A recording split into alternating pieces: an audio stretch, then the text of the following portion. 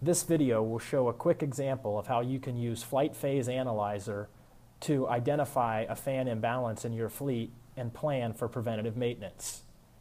To do this, we will use the fan vibration distribution chart under COD standard reports.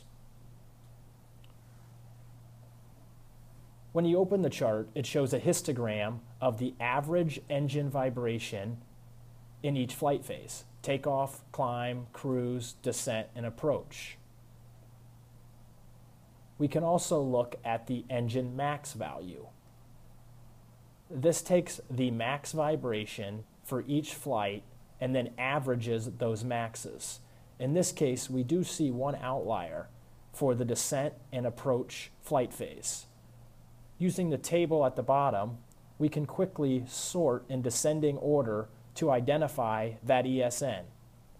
In this case, it has an approach vibration value of 2.8 versus the rest of the fleet at 1.0 or below. In addition to looking at the average, we can also select the single observation, which will show us the value for each individual flight that was recorded.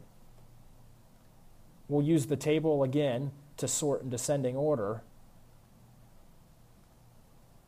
And we see that for the top 15 approach vibration levels are all the same ESN. We also have the date here, and we can see that the flights range from January to April. This is a good indication that this was not a one-time issue or something that has already been corrected by a previous maintenance event. Using this information, we can clearly identify the engine serial number and plan for preventative maintenance in an upcoming letter check.